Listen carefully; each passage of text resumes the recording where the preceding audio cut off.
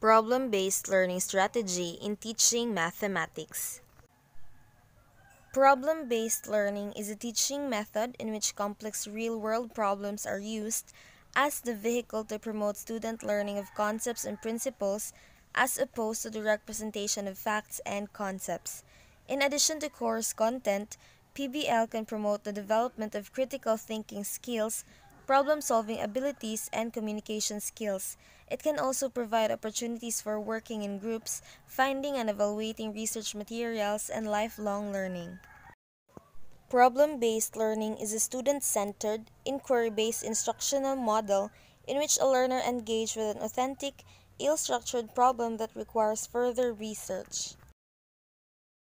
Components of problem-based learning are the following. First, a question that guides an investigation. Second, hands-on learning experiences. Lastly, a solution to the question in the form of a presentation. Characteristics of PBL. Problem-based learning is an educational approach whereby the problem is the starting point of the learning process. The type of problem is dependent on the specific organization. Usually, the problems are based on real-life problems which have been selected and edited to meet educational objectives and criteria. However, it could also be a hypothetical problem. It is crucial that the problem serves as the basis for the learning process because this determines the direction of the learning process and places emphasis on the formulation of a question rather than on the answer. This also allows the learning content to be related to the context, which promotes student motivation and comprehension. It is essential that the directing force is consistent with the way the assessment drives the educational method. Importance of PBL. PBL and technology use bring a new relevance to the learning at hand. PBL promotes lifelong learning. PBL accommodates students with varying learning styles and differences. It shows the child's ability to apply desired skills such as doing research. It develops the child's ability to work with his or her peers, building teamwork and group skills. It allows the teacher to learn more about the child as a person. It helps students develop skills for living in a knowledge-based, highly technological society.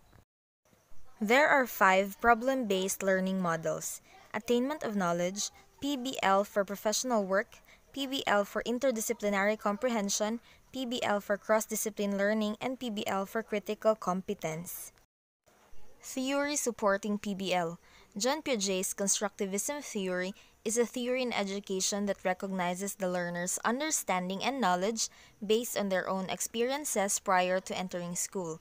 It is associated with various philosophical positions, particularly in epistemology as well as ontology, politics, and ethics. Levi-Gotsky's Social Constructivist Theory. This theory shows that students learn from each other. They can assist one another and co-construct knowledge. Students of different readiness levels will work together in groups when they do discovery activities such as problem-based learning activities. Study of the PBL strategy. Study from Slovenia looked at where students who learn with PBL are better at solving problems and if their attitudes towards mathematics were improved compared to their peers in a more traditional curriculum.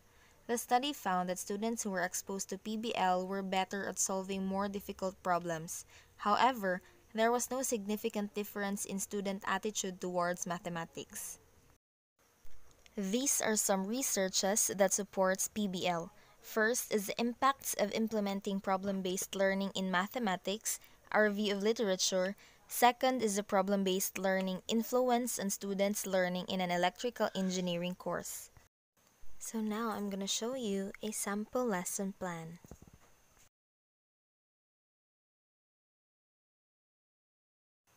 So that's all, guys. I hope you learned something. Thank you!